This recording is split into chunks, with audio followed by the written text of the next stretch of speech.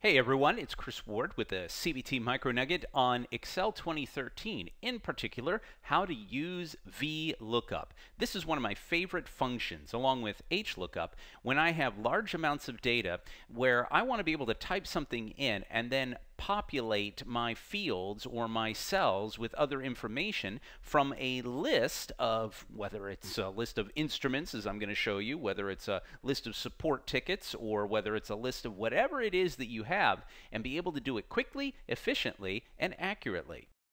Now, the example I'm going to showcase to you is utilizing something that I use in my regular series for Excel and for Word, and that's the Acme Instrument Music Company. I have a huge list of stuff that I'm going to be selling, inventory, sizes. So I have a lot of information that I have here. And then, of course, I might have order forms. Now, what I want to do is I want to be able to fill in, just by putting in a SKU number, the instrument, the size, the price, and start working on this. And so vLookup is really going to be the tool I want to utilize. And a lot of people get scared by these. Don't be scared by it.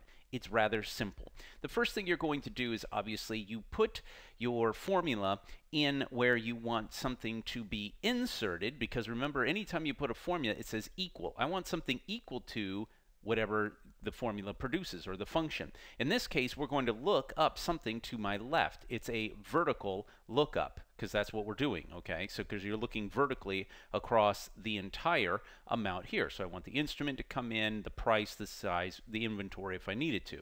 So I come over here to the order form. I select on here. Notice I'm on the Formulas tab. I can use the lookup and reference, go to vLookup, and it brings me my function arguments. The lookup value, remember, is where do I want to look it up? That's going to be over here. So I use my selection argument, say I want it to be B4.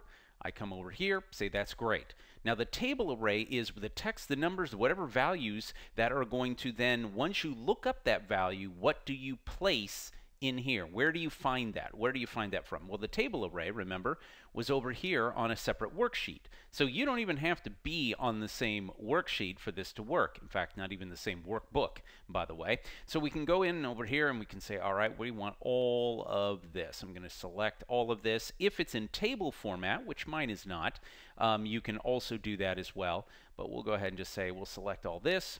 Sounds good. And that's what we're going to do, A3 through E32. Now, where it becomes very important is the column number where the matching value should be returned. So if I look up, and this gives me a clue here, the SKU number, the next item, is the column is going to be the name of the instrument. The next column is going to be the price. The next is the amount I have in inventory, and the next is the size of the instrument, which can be used for calculating shipping or other things. In this case, what do I want? The name of the instrument, right? So that's column 1, column 2. I go ahead and click OK, and of course right now I have not done any lookups yet. I can go ahead and ignore this error, and instead I'm going to type in 1111. I hit enter, and there is my B flat clarinet. Now, of course, you can say, well, wait a minute, Chris, I want to be able to add size or price or anything else. Well, the good news is it's very similar. Again, you come over here, vLookup, or you can always choose from the latest one that you have. Now, the lookup value, again, is going to be, in this case, whatever is here in B4, the table array. This is why it's good to have a table instead of just a range, because every single time I have to come over here and select this instead of just selecting once within a table, and then it would just actually take the table or range. And then the column. Now this is where, again, I have to think, what is the thing that I want there? The size. Well, the size is 1, 2, 3, 4, 5. So column number 5. I put that in, I click OK, and notice it automatically pops up with the S. Now you can do the same thing for the price, etc., etc., etc. But then you might say to yourself, but now I've got all these others, I want to be able to do the lookups here. Well, the nice thing is, because you're using relative references, not absolute references, I can simply copy this down all the way to the bottom. And when I do that, of course, it'll say NA, NA, NA. You can then choose to turn that off so it doesn't show up. But watch what I start doing. 1, 1, 1, 2. and I hit enter. That's an E-flat clarinet, 1124. That's a different number. I'm not going in order, notice. I hit enter, that's a marching tuba. Let's do 1110, and I hit that. You know, and you can just keep going down through these each ones. Now, if I don't have a value for it, then obviously it won't return one. See, 1110 I don't have. So let's try 1120 and hit enter. That one I actually have. And so it'll actually return a value if you have it.